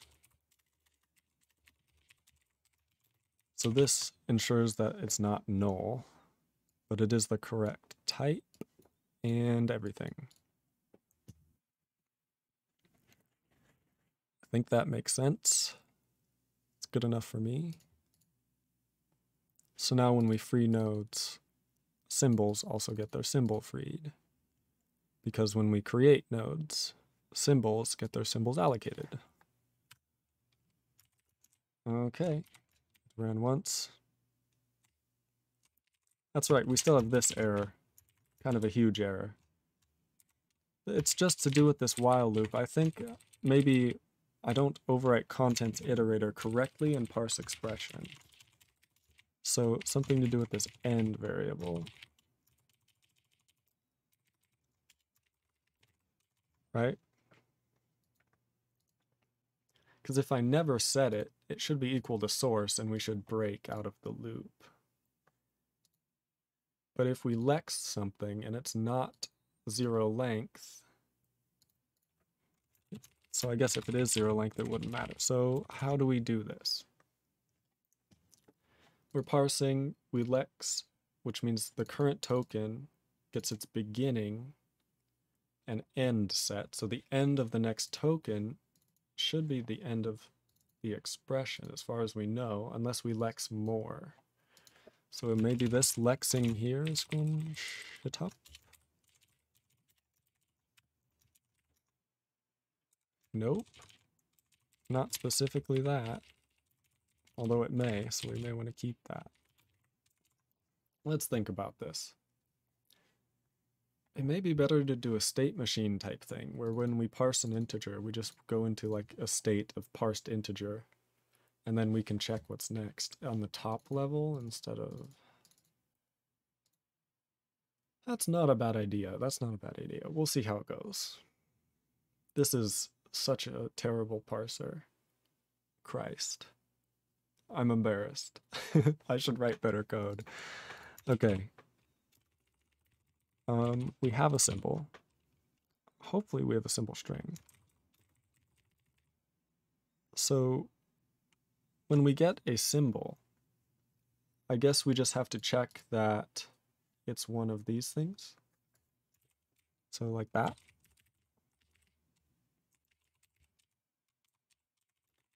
Because if it's already defined in the environment and it's just a symbol, it's a valid variable access. If there's an assignment operator following it, it's an assignment, or it can be a declaration if there's a type in between. Okay. Writing parsers is really hard. The state machine tokenizer thing is a really popular approach, but don't take advice from me. I'm really terrible at parsers. Lord MZTE, You are correct. It's very popular. But it's I think it's also overused to make like tutorial parsers that don't actually parse actual languages. Like they just parse mathematical operations and that's where they stop. They're like, oh yeah, 2 plus 2. Let's write a parser that can calculate like PEMDAS using factors and terms. And it's like, well, yeah, but do you ever actually need to do that? Like, you can build this stuff into your language. Writing parsers is really hard. Eternal Wild Fox, you are correct. That's why we're going to be here a while. And we won't actually make much progress. It'll be mostly abstract thinking. Going, what shape is this tree? Why is it going wrong? And then VMe, we have... Anyone tried CLion? Maybe it's just me being a hoarder of editor IDE configs, but I find it relaxing to sometimes jump into a huge IDE and enjoy the features. Kind of like a resort where everything is paid for up front. Nice, I get what you're saying. I haven't used CLion because it's paid, right? It's not free. I tend not to pay for things when I cannot do that. Because the world's rough out there. A loaf of bread is like $6. Or more. Or more.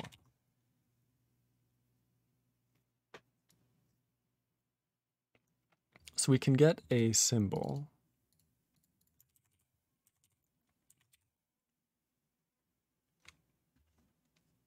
I looked at the Zig parser before. I looked at the tokenizer, which is the state machine thing. So I thought, that's easy. Then I looked at the AST generator and promptly ran away at the 10,000 line of code file. Yeah, ASTs tend to be slightly more complicated.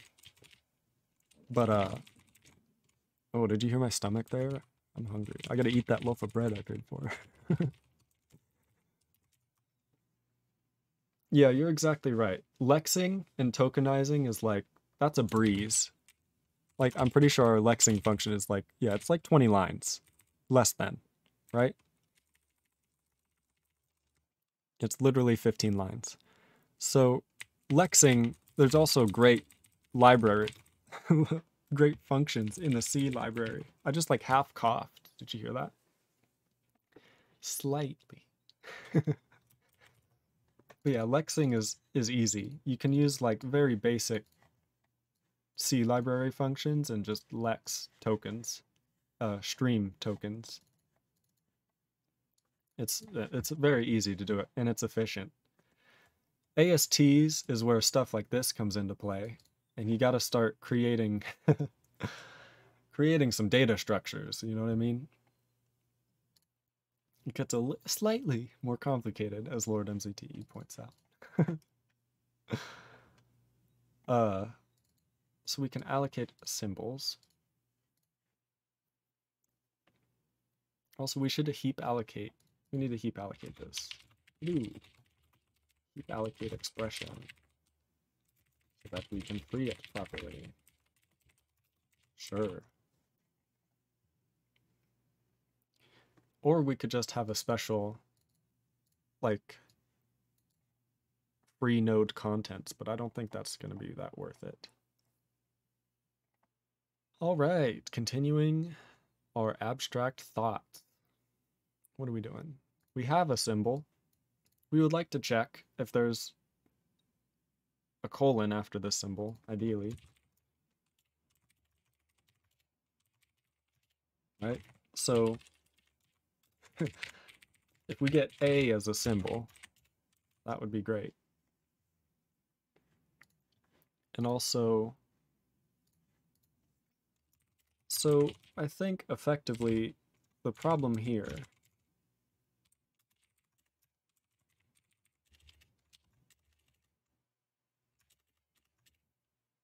oh Christ.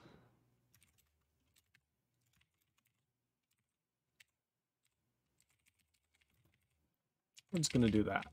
I'm going to simplify this. We're going to have to create a program based on the file.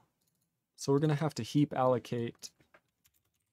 This can be a better to-do message. And this will be create API to heap allocate a program node, as well as add expressions as children. I think that makes sense. Okay. For now, parse a single expression. Perfect. We love when stuff doesn't work. Also, this is probably needs a new line.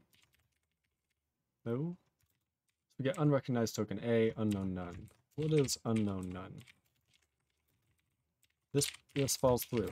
That's the error. But that also means that, excuse me? Node type max does not equal 3, it equals 7. How are we not running into these asserts? I don't know. I don't know at all. That's kind of confusing. Do I need to cast it?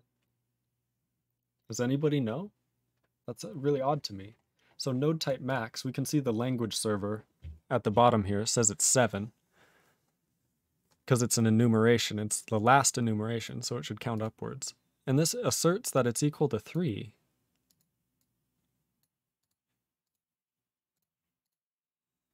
Which it doesn't, so this should trigger. But it's actually not. That's kind of sucky. Whatever. I don't know why that assert doesn't trigger. Maybe we have to cast the enum value to like something. What is it? It's just an integer, right? Yeah, no, I don't know. That's really odd. I don't know what to do about that. In any case, we have to support some more types here. Symbol.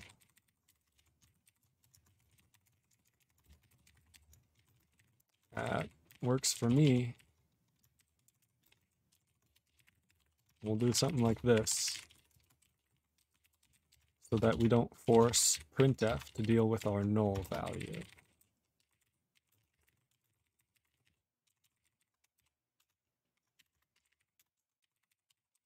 Perfect. Okay.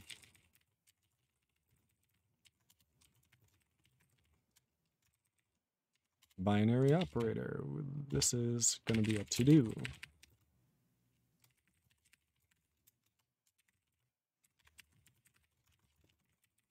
Good enough for me. Going to be a lot of these to-dos.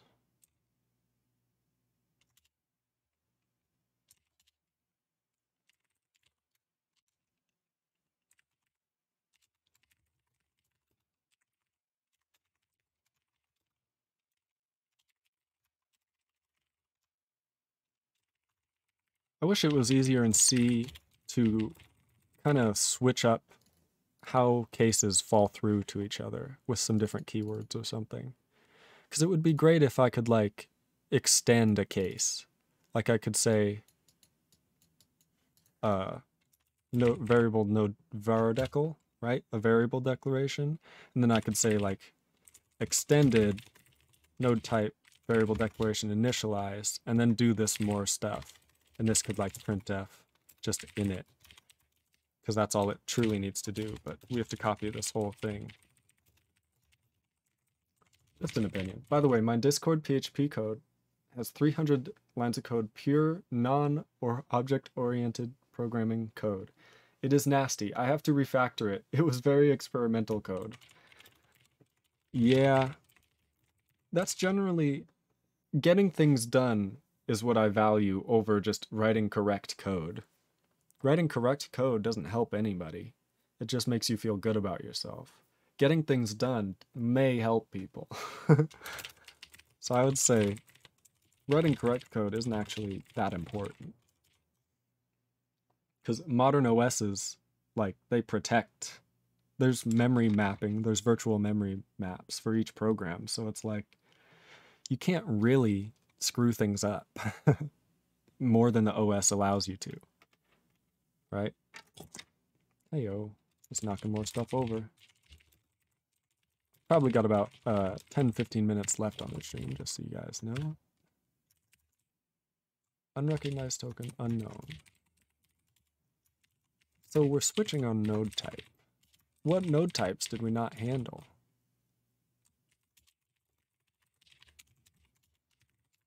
We shouldn't see this, ever.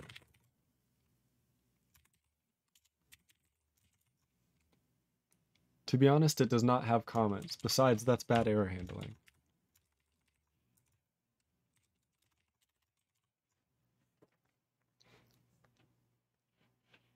That's why it is experimental. That's why, I'm sure.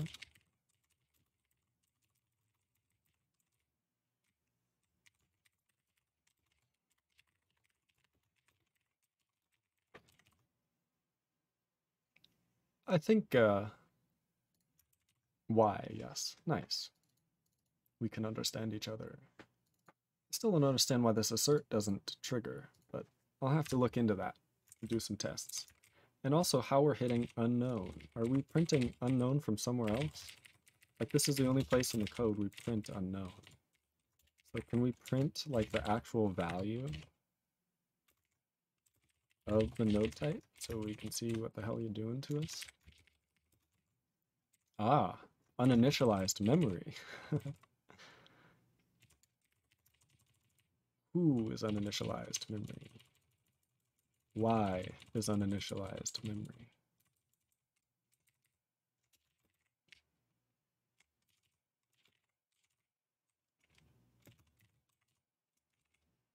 So I might write a better code which is more easy to follow and better error handling, which might go public. That's a good idea. Releasing things open source is always, I mean, it can't hurt, right? As long as it's a program and you're trying to make it work. Could help somebody, even if it's just helps them learn what not to do or what to do, honestly. Because doing things the exact right way isn't always the right thing to do, honestly. So unorganized token unknown. Okay. So maybe we never set result.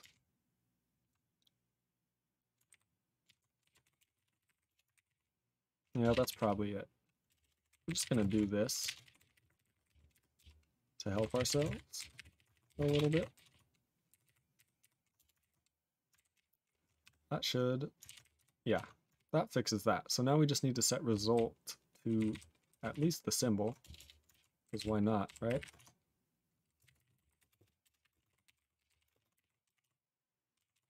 Sorry, I went away for a sec. What do you mean by error handling? I'll let him answer. I won't answer for him. Well, mine code is pretty straightforward, so it is great learning code, I guess. Exactly.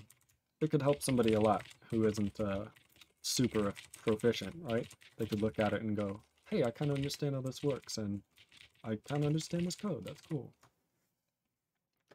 I need to build better errors and handling in mine code.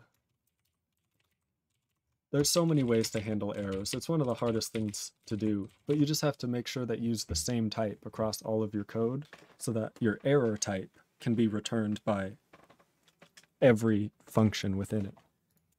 Like, for example, our lex function returns this error type, and so does our parse expression.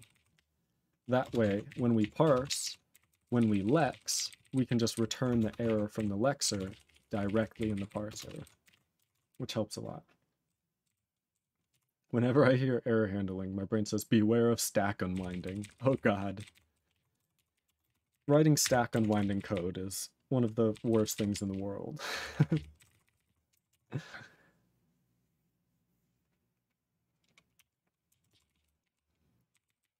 So we should now get a symbol. And we do, we get the symbol A. Wonderful. That's not necessarily what we want to do, but that does work. So we now have our symbol node, and we would like to check. Okay. For now, I guess we have to lex further. See, we could do a state machine parser, but I think that might be a little too complicated as it grows. I think I'm just going to do kind of specific special forms right now, and we'll slowly move those into the language itself. I think that makes sense. So how do I do this? I say lex, make sure it's none, set end. So I just need to do kind of those things here. And I'm looking for a specific thing.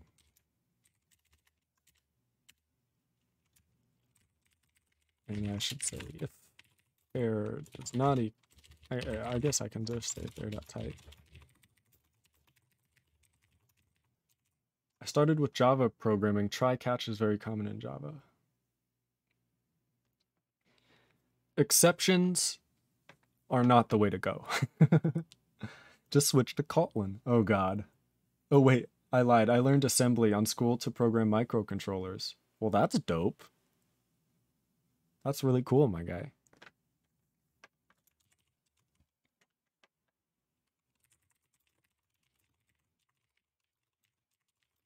Sure.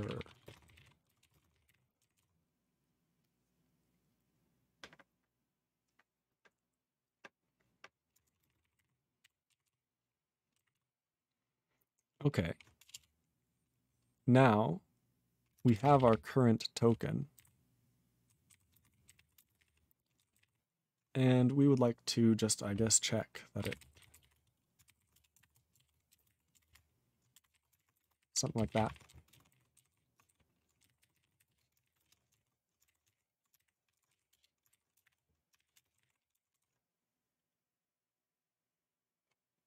But yeah, assembly is very cool. I like working really low to the hardware, writing assembly and dealing with all the registers yourself of the CPU. It reminds you that humans haven't actually come that far. It just happens to work.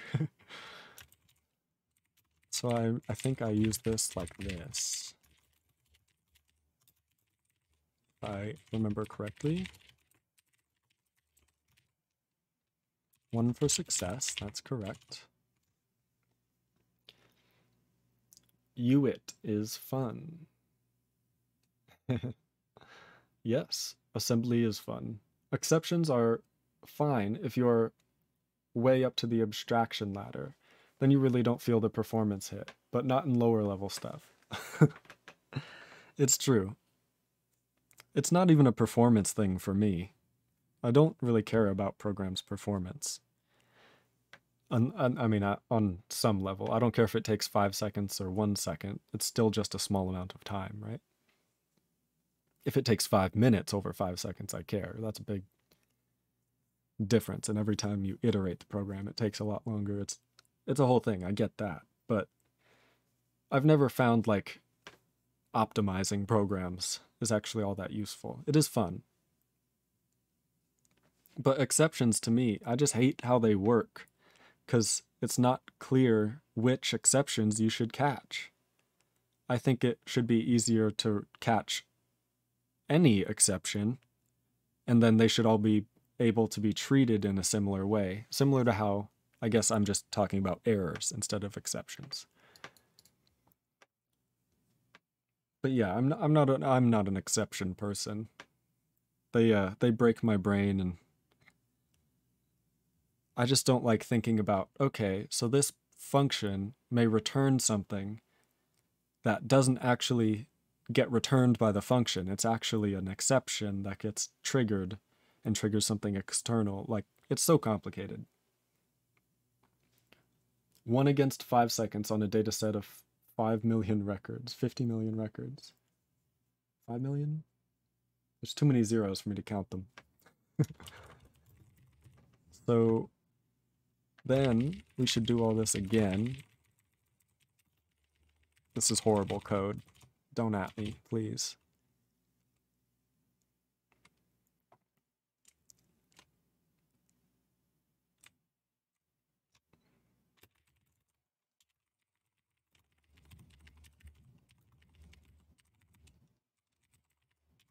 Sure. Yeah, we'll do that a bit differently. I think how it was is fine.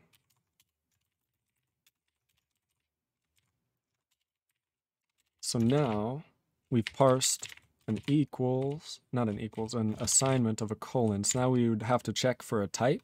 We're just going to be very dumb right now. Yes, we are doing this. This is horrible code. Adds a comment. Note, please don't look here. Exactly. It's not important. No, this is just to make a little bit of progress. Because making progress, even if it's not correct, at least it's progress. So if the string equals an integer, then hey, we parsed a variable declaration.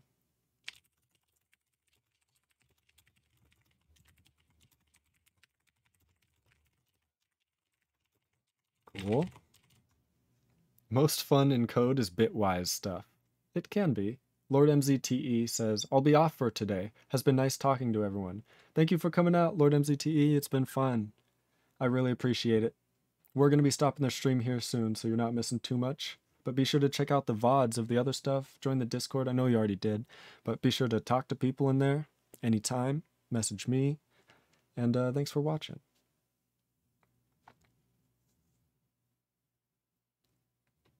All right. Now that he's gone, what do you really think of him? No, I'm just kidding. Fin equals a character of bytes array at 0. Bit shifted to the right 7. And 0. 0 times 1, just to be fancy, huh? And 0. RSV1 equals ordinate byte 0, right 6. Reserve 2 equals ordinate byte right 5. You're just getting the character. Aren't you just getting ones? Wouldn't that just get ones? WebSocket protocol. Oh, nice. That makes more sense. I was like, wait, what? You tickle my bit spot just the right way. Ooh. Vimy, you're hilarious. Okay. Hey, we did it. Variable. Vardecal.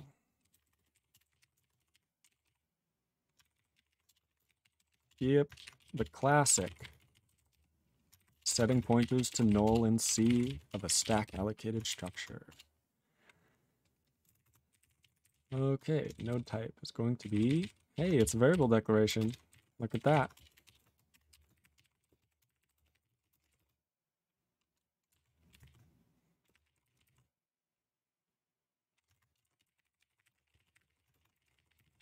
Perfect.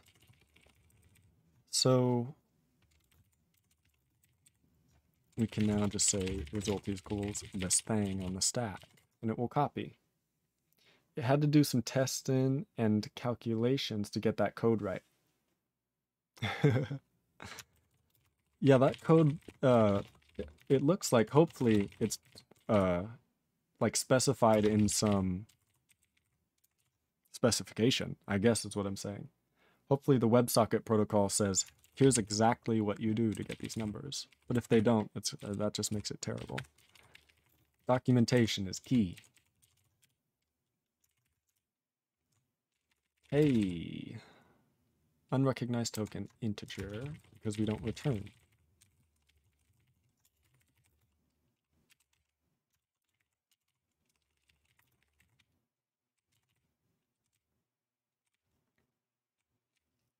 All right.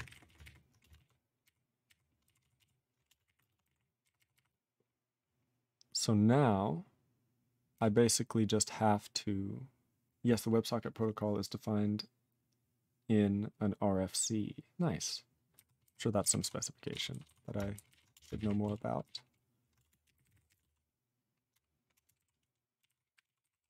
So we're just going to say vardecal. And then we're going to have a type. How do we print the type?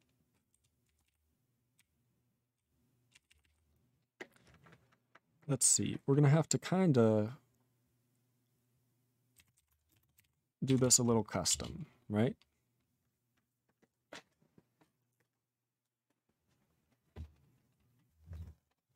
Because here's the thing.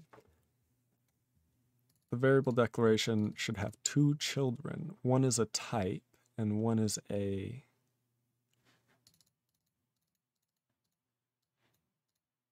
yeah, we're getting into node creation now. So a child should have, is this gonna work? No, that won't work. It has to be heap allocated, yeah. So we need really the add child API. That would really help us. Should we work on that? Let's work on that, and then we'll head out for today.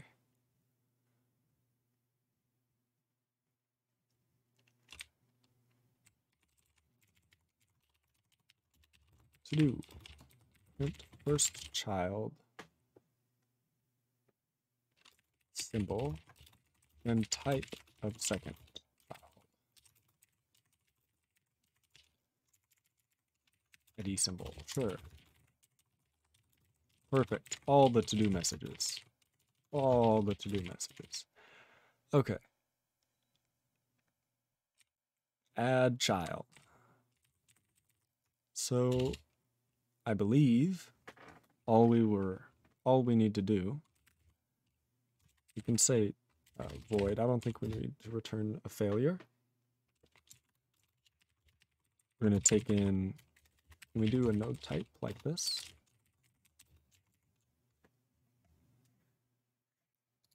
No? Oh, I didn't name the function. That's why it's freaking out. Node add child.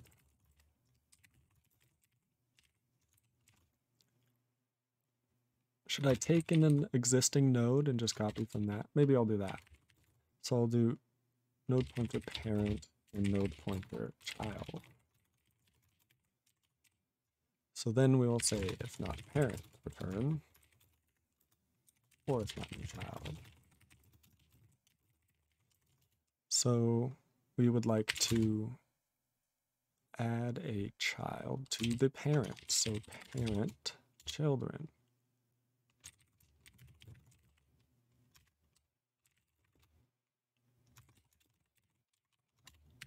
Child.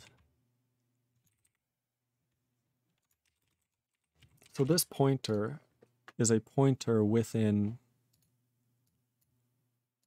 the node structure, hopefully to another node, but if not, we also need to handle that. So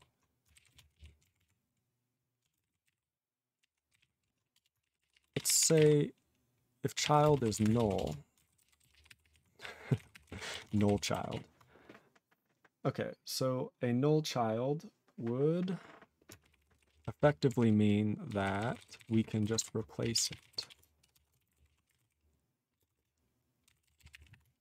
Like that, right? So we're gonna create,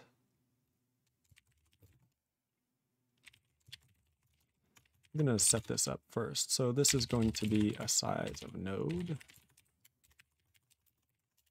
And this new child should assert it.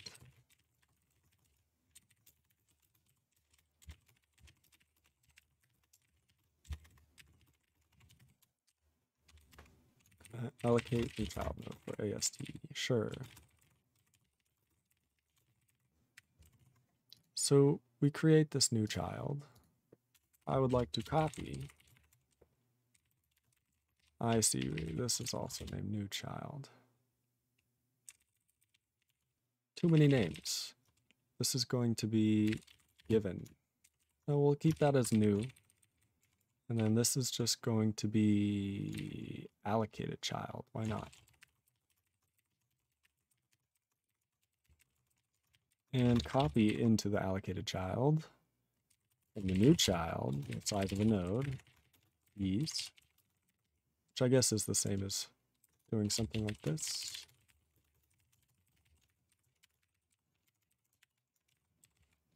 Sure. All right, so we now allocate a new child and we free it, or not free it, we allocate a new child assert that it exists, copy from the given child, and then so this child needs to be inserted into this parent list. So we can say if there's already child equals parent children, while child equals child next, child, right? So this will loop over the parent's children until we get to a null pointer. That will go until we get a null pointer next, which means this is the last in the list. And we can just say the next child is equal to the allocated child. Otherwise, you can just set the first one.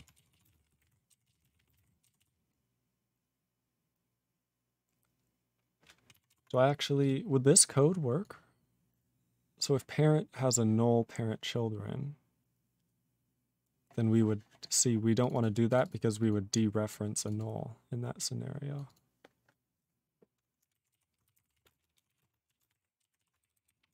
What if we did this? What if we did this? So allocated child, new child, so parent children being null and fall through, and we'd set the child's next child. See, that wouldn't work either. Yeah, I think this is different code. It's not gonna, we can't reduce it.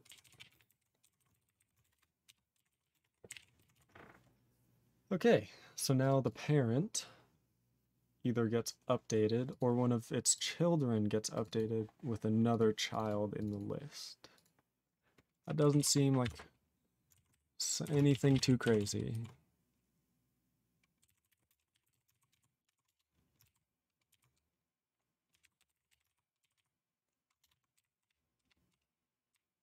Okay, terrible code, yes, hello. Add a child, the variable declaration, please. And what child, why did I do it like that? What am I on? Jeez. So we're gonna add,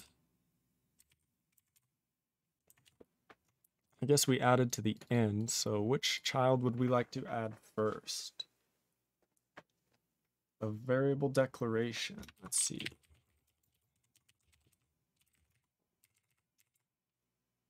Looks like we have the type and then the symbol. So node, type node equals, I guess doesn't matter.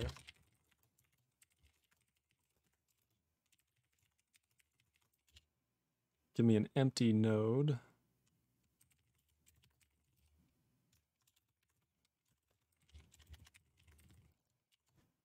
All right.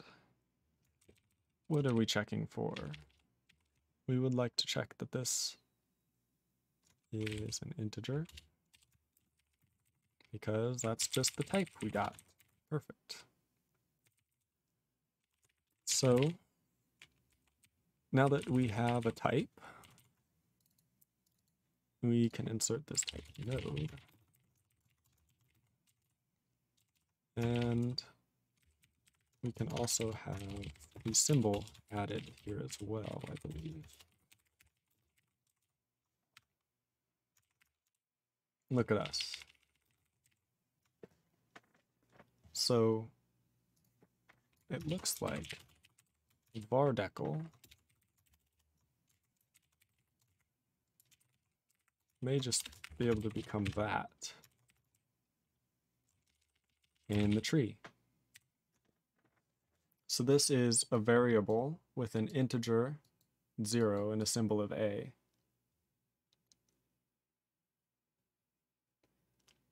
I guess we could just have the value in an initialized. Okay, that's what we'll do. This is cool. We're parsing a variable declaration, everybody. It's happening. It's not done yet by any means, but we made progress in this stream. We actually parse. So this type, all it's actually going to do is set the value of the existing one. So it would not look like this because this repeats the integer type information. I don't think we need to do that because this node can contain 20. So I think it would look more like this.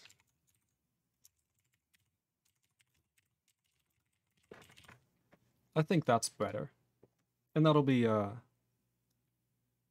easier to traverse when we're generating code from it.